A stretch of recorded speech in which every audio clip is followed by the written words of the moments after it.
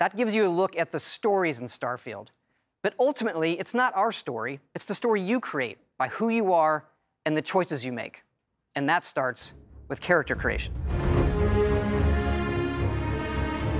It's our most flexible yet. You can customize all the elements of how you look.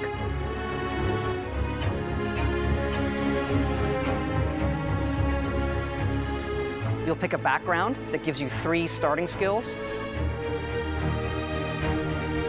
It says here you spent some time as a diplomat. Having a way with words might prove useful. There are optional traits, and these come with unique advantages and disadvantages. But it's not just in how you can look, but in how your character plays and develops.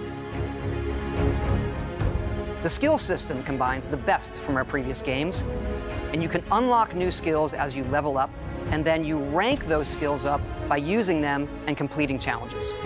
And there's deep crafting systems, from running research projects with resources you find, to crafting weapon mods needed to survive.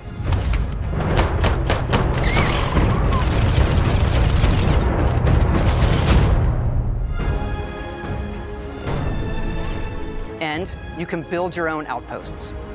These act as a home away from home for survival and resource generation.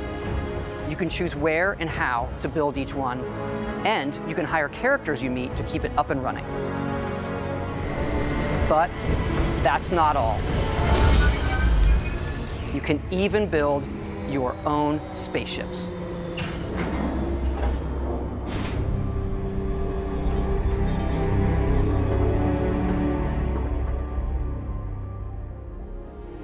You can choose crew members, and yes, you can completely customize the look and layout.